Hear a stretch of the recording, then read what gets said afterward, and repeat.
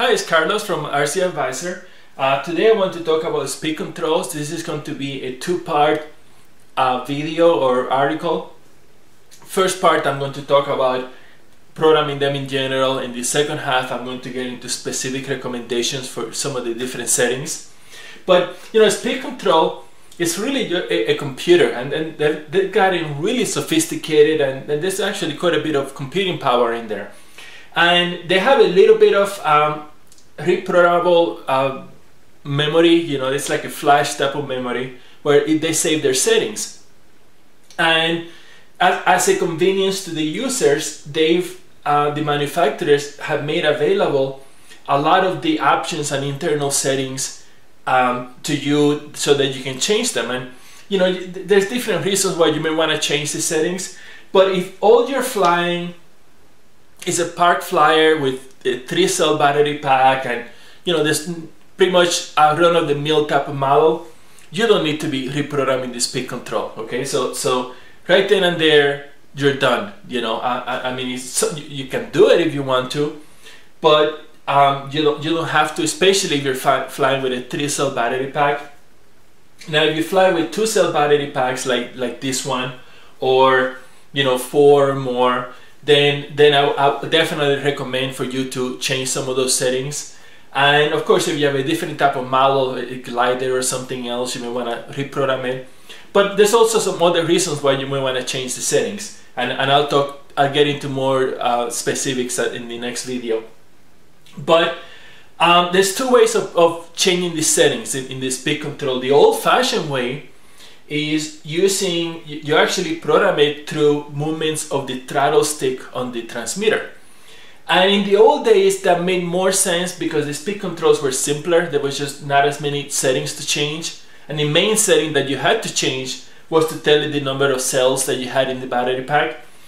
But they've gotten so complicated that I think it's been years since I've tried to do it that way, because you know, if you're listening, you know, was it 8 beeps or 9 beeps? And it just kind of was driving me nuts. And you know, just to give you an idea of how complicated and sophisticated the speed controls have gotten, these are the instructions for a Jetty you know, speed control, you know, talking about all of the settings. And this is tiny little type. I mean, they just go on and on and on, you know, both sides. I mean, there's just a lot to it. So I don't program my speed controls using the transmitter stick anymore. You know, I either don't program them at all if I think the default settings are going to be good, and chances are that they are, or I use a programming card. And I strongly recommend for you to get a programming card for your speed control if you're thinking of changing the settings. And you know, the downside with the programming card, and you know, here's one right here, is that they really only work with one brand. You know, this one is for Turnigy, but actually if you go to their website, there's probably different programming cards for different Turnigy speed controls. So even for one brand, you know, they have different lines of speed controls, and they'll need a different programming card. So it's a bit of a problem. You know, and they'll have a little bit of a different interface, and the way you program them is a little different.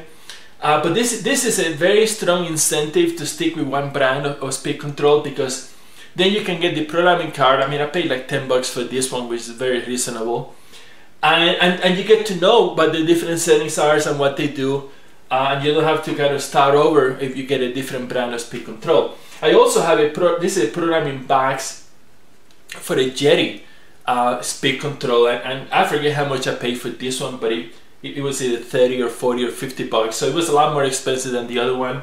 But of course, you get a nicer, you know, LCD type of display, and you know, like I showed you a moment ago, there's a lot of settings that these fancier speed controls have. So it's nice to have a nice screen that you get some English text that tells you what the setting that you're changing. So you know, this is well worth it. But again, you know, do you want to spend, you know, 40 bucks for a programming box like this, or more? You know, some of them are a little bit expensive. So you really only want to buy something like this if you have several speed controls of the same brand that can take advantage of it, because otherwise buying one of these for every new speed controller that you buy, I think that wouldn't work either. So so don't, only program it using the transmitter stick as a last resort. I strongly recommend getting a programming box, but if your model is very straightforward, then you don't need it. And until next time, where I'm going to get into the details of programming this.